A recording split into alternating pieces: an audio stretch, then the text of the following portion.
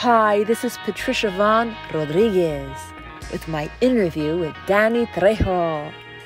I first met Danny back in 1995 on the set of my brother's breakthrough film, Desperado.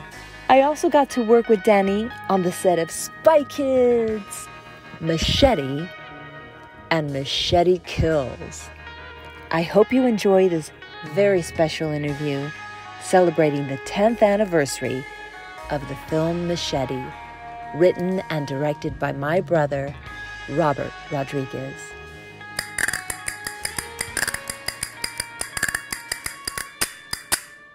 Hello, everybody. I'm Patricia Vonne, and welcome to My Happy Hour TV, Living Legends in Austin, Texas. Today, we are here to celebrate the legendary Danny Trejo on the 10th anniversary of the film Machete. Hey! Written and directed by Robert Rodriguez. Danny, thank you so much for joining us from Los Angeles. How are you? How's your family? Thank you. And it's absolutely my pleasure, and I love you. And it's been a long time. I'm glad that we are getting together, even if it's by Zoom. I know, Zumania, because Machete don't text. Still. Well, I'm here at Ibble Studio on 6th Street in Austin, Texas. Oh my God, I love 6th Street. The epicenter. Thank you for letting me celebrate you along with this milestone. Can you believe it's been 10 years? It seems like yesterday. Still people are calling me Machete. More people know me as Machete than they do Danny. Well, I know why, because you play a superhero in Machete. How did it feel for you to be portraying what is now an iconic character? You know, I didn't really understand. I mean, it was a movie, you know, we did Desperado, then he told me about Machete, then we did Spy Kids, and a lot of kids knew me from Spy Kids. And when I did Machete, it was amazing to see like little kids come on Halloween, come to my house dressed as Machete. You know, they had the painted and it was like, wow, they're not Superman, they're not Batman, you know, they're like Machete, and they were all really proud. So it made me, I think Robert Rodriguez gave us a Latino superhero, and that was kind of like really made it. And still, like I said, people are still watching it. Do you have any favorite memories or stories from the set? Meeting you, are you kidding? I got serenaded. And it's funny, it's like Robert Rodriguez was talking and he said, yeah, you know, I said, that was beautiful. Yeah, they serenaded me. And then Robert says, Danny, Antonio was there. Oh, he was? Oh. Yeah, it was my sisters. I have 4 sisters, and we were on the set of the film, and got to serenade you. And that's where we first met, actually, was on the set of Desperado. I want to take you on a slow boat to China. That was awesome. You know, we were so nervous. All my sisters, we sang it like a fast boat to China. It was good, really. Well, this segment is called Living Legends. And Danny, what makes you a legend to me is your extraordinary story. My brother Robert has once said that you went from ex-con to icon. That's but you tough. know, They still say that. it's so much more than that, because you're very honest about your past. In fact, I recently saw your outstanding documentary. I'm still processing it. You know, it's called The Rise of Danny Trejo, Inmate Number 1. To all of our viewers who have not seen it yet, it's an absolute must-see. It's available on all streaming channels, Amazon, iTunes, Google. Watch it. It's just a remarkable, raw story of your life. So Danny, why was it important for you to make this film? Well, you know, I do a lot of outreach as far as like for juvenile halls and youth authorities and jails and high schools, and it just makes it a lot easier. It's like a lot of times they'll show like my documentary, and then it's like I'll go talk, and it makes it a lot simpler because the kids, they already feel they know me, you know, from the movies and stuff. And that's the one thing that I think the blessing that Diosito's given me is he's given me a platform that immediately I have everybody's attention. You know, the minute I walk onto campus, and it's not so much just Danny Trejo, it's the guy from Spy Kids, the guy from Heat, the guy from Desperado, especially Machete, you know, those guys, you know, they want to hear what that guy has to say. So teachers even ask me, man, you've got the magic touch. I said, it's not me. It's, you know, the fact that I've been in their living rooms with them. Yeah. I wish more celebrities would do that. I think because a lot of it's such a blessing to be like in the Dallas airport and some kid come up to you and say, I heard you in Juvenile Hall and I really straightened out my life. It's like, wow, you know, it's like a gift from Diosito. Well, it's a remarkable story of redemption. And I know you mentioned working with at-risk kids. What is your advice to them and young people to help them make the right choices during this interview? Well, you know, it's so funny. It's like right now, especially the way things are, it's like everybody has their problems. Everybody has their problems. And it's so much easier just to let the kids stay on the computer. Don't bother me, you know, and I think the most important thing that we can give kids is time, just time. Give them some time, you know. And I don't mean time out. I mean some time just, hey, let's go take a walk. Let's go walk the dogs. And just let them know that you're there. And for me, I always say I'd rather shoot for the moon and miss than aim for the gutter and make it.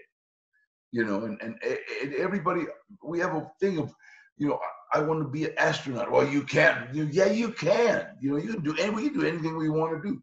The sky's the limit as long as you stay away from drugs and alcohol. Sky's the limit. Wow. Well, I bet most people don't know what a great businessman you are. Can you tell them about your ventures? I mean, gosh. Mia, you know what? Everything good that has happened to me has happened as a direct result of helping someone else. I literally got into the restaurant business helping a director, his name is Craig Moss, had a no budget movie. You know, he had a movie, but he wanted to get done. It was called Badass. And he wanted to get done. He needed a name, and Gloria, listen to your agent, my agent, Gloria. There was a movie, you know, that they wanted me to look at. That was, you know, worth a lot of money, and then there was this low budget movie, and she kept saying, "Migo, you know what, Danny? Listen, this has a better message. But I don't care about a message. I, you know, just got money," and so I ended up taking her advice, and Badass turned into a trilogy. We did 3 movies, so I made 4 times the amount of money as far as the money went. But on the movie, I met a producer named Ash Shaw, who saw that I like good food. I won't eat processed food. I won't go to, you know, fast food joints. I'll eat always good food. I got my restaurants that know how I eat, you know, and so he saw me and said, "Danny, why don't you start a restaurant?" And joking, I said, "Trejo's Tacos," because me and my mom always joked about opening a restaurant. But my dad was like the Mexican Archie Bunker, you know, because in the 50s, women didn't work, you know, and if my dad came with 5 brothers, and if your wife worked, when everybody was together, they would say to them, "Art, you want a beer? Oh, wait, Bonnie, hey, can Art have a beer?" You know, because she worked, so she wore the pants, you know. So it was like none of the women in the family worked. They all were housewives, and so every time I wanted to make my dad mad, I'd talk about a restaurant, and he'd go, "Hey, we gotta keep it married right there. Go cook me whatever you want." So when I said when Ash said, "Why don't you open a restaurant?" Joking, I said, "Trejo's Tacos." You know, and then we did Badass. We did Badass on Badass 2, and then we did Badass on the Bayou. He brought me a business plan on Badass on the Bayou. And again, being a brilliant businessman, I gave it to my agent, Gloria. Here, read that. You know, listen to smart women. And so so she said, "Hey, you know what? They're not asking for money up front. Usually when you're a little famous, somebody will come. Yeah, but all we need is 50,000. And this was like a no-brainer. So we did it. So right now I got 7 restaurants, a donut shop. We even got a restaurant with a Puck bottle. That guy Puck. Yeah, he's in the airport. Puck. What's his name? Wolfgang Puck. Wolfgang. Yeah, he's got a restaurant. Wow. We've got one right there too, so. And you have Cerveza, record label. I'm reading your cookbook right now. It's wonderful. It's a love letter to Los Angeles and your mom. And if anyone wants an autographed copy, go to trejostacos.com with recipes and stories from LA. 75 recipes and amazing stories. It's very engrossing. I love it. I can't wait to finish it. Awesome. And also our mutual friend and creator of this show, Andrew Saldaña, told me that you're feeding people and families in need with your tacos. Tell us about that. Feed the streets. Yeah. Woo! What we do is we get a few restaurants. We each put in 100 meals and we pass them to like hospitals and homeless. And then sometimes we just give food away at different food drives so people can eat. But it's funny because they every time we pass out food, like the women with children, do you have Pampers? Do you have any Pampers? So I went and bought 150 boxes of Pampers. I did not know Pampers were that expensive. Oh yeah. We had cloth diapers when I was little. But I believed it, and so then they were like so grateful. And then we passed out food at one hospital and the nurses were like crying. We had 2 nurses that were actually staying in their car, sleeping in their car because they didn't want to go home with that virus. They were taking care of people with the virus. So I will rent you a motel. And they were unbelievable. They're angels, and then, but like I said, everything that's good that's happened to me has happened as a direct result of helping someone else. That's how I started a record label. Right. Woo! Orale! I just came out with a new one, Texaco. Awesome. Well, after quarantine, we'll go eat your Trejo's tacos and serenade you. Absolutely. We had so much fun with this record label. I started it with a little girl named Twixie, who was going to be 17, and then I had her and Tara knew, and then Twixie started using, when she turned 18, started using drugs, and so, oh my God, man, I went, and I don't throw anybody away, It's like we put her in detox, and then this last time I told her, hey, Mija, look, you're blowing your voice. You think that crack is doing you good. You're blowing your voice. You don't even sound like Twixie no more. I'm going to put you in rehab one more time. And then after that, it's like, you can't do music because your voice, she got 18 months clean. And so we just started getting ready to drop another album, and she's got 2 songs on it. She's singing, how is it? I forget. Beautiful songs, but she sings.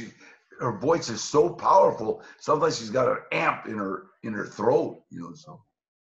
Well, thank you for all these ventures and also giving the food away. When Andrew told me about that, your outreach with your food here in San Antonio, my hometown, made headline news. So I'm raising funds for the San Antonio Food Bank. And we've fed almost 40,000 people since my mom's birthday on May 1st. So when he told me that, I go, this is a time for people to come together. You inspire, I want to inspire. People can make a difference by giving to their local food bank. People, like when I go to juvenile hall, it's like what I see is like, I see a whole lot of kids that they already feel like they've been thrown away. For whatever they already feel. And some of them were there because their parents were fighting and they took them away from, but they end up in juvie, and so it's like what I try to relate. Because look, it don't matter where you start; it matters where you end. Today, the first day of the rest of your life, you can do whatever you want with it. And you can just make them feel that they can do whatever they want. It's like all of a sudden you see them getting better in math and getting better in English. And Oh. Hey, Danny, my mom and dad send their love and their God prayers. Bless. God bless. Yeah, I pray for all of them. Everybody in San Antonio and Austin. I love Austin, Texas. Well, my mom and dad have a question for you. Okay. They want to know what you do in your downtime, your happy place. Well, like I like working on my cars. I got some old cars that I love, In fact, that's one of them. The one that Buick right there. Oh, how beautiful. It's a 65 Buick Riviera. And I love that. And it's funny because when we had it full of Pampers one day and we were passing out Pampers, and Mario, my assistant, says, we used to be shot callers in prison. And now you realize if we went back to prison, we'd have a nickname like, hey, Huggies, come here. Love. You've been in nearly 400 films, Danny. Do you have a favorite role? You know what? I got to say that I would have loved the movie Machete, even if I wasn't in it. It was just so unbelievably, there was action nonstop, and then I got to kiss Jessica Alba 8 times. So no matter what somebody says, say, hey, I thought you were taller. I'm tall enough to kiss Jessica Alba. Is there a role that you haven't played yet that you'd like to tackle? There's a movie that I absolutely love. It's called Valdez is Coming. It's about an old Mexican warrior, you know what I mean? And he tries to help this family, and it's but who was Kirk Douglas? I don't know, but he played a Mexican, whoever he was playing, and the accent was terrible, but the movie was great. You know what I mean? So I might do that one. And what character have you played that was most like the real Danny? I don't know. I did a movie called Sherry Baby with Maggie Gyllenhaal, and it was about a guy that was trying to help her, trying to keep her out of, and it was kind of that's what I do. But that's what we do. Every one of my friends, the people that are close to me has calcetín, has socks and thermal underwear in the trunk of their car. We pass it out to the homeless, and that's what we do. That's the way Diosito wants us to live. And as long as we do that, it's like, we're okay. We got. I heard a story on the set of Machete. In fact, I'll tell you, it was my brother Marcel, okay? And he said, the real Danny that I know is incredibly kind and generous. Always says thank you to the crew, gives a little gift to everyone after the show. He's very kind and a philanthropist. So that's a greetings from my bro, Marcel. Thank you, Marcel. Now, okay, one of my final questions. What would you like? In fact, I'm hoping my brother Robert texts me. He has a question coming through. So here's one. What would you like the last line of your autobiography to say? Tell him. I would say, I hope you all enjoy Machete #3. All right, and here's my brother. He came through. Yay. He said here's his question to Danny. Danny, are you ready for Machete 3? How did you know? God, I'm in shape. I'm ready. I kid you not. Danny, are you ready for Machete 3? That's from Robert. Wow. Well, Danny, the world is ready for it. Everywhere I go, people ask me, hey, when were you doing Machete in space? Danny, we thank you so much for allowing us to honor you and celebrate you on the 10th anniversary of Machete. God bless you, man. What a blessing. What a blessing. I met Robert. What a blessing. I met your whole familia. I think one of the sweetest things that anybody's ever done for me was serenade me in that restaurant. And I didn't even know Antonio Banderas was there. Wow. Thank our mutual friend, Andrew Saldaña, the creator of My Happy Hour TV, Living Legends, and to Ben Schneider, head of production, Tanner Walter, and Raymond of Ibel. God bless you, Danny, and God everyone bless you, watching. Tina. Thank you. Bendiciones. Besos.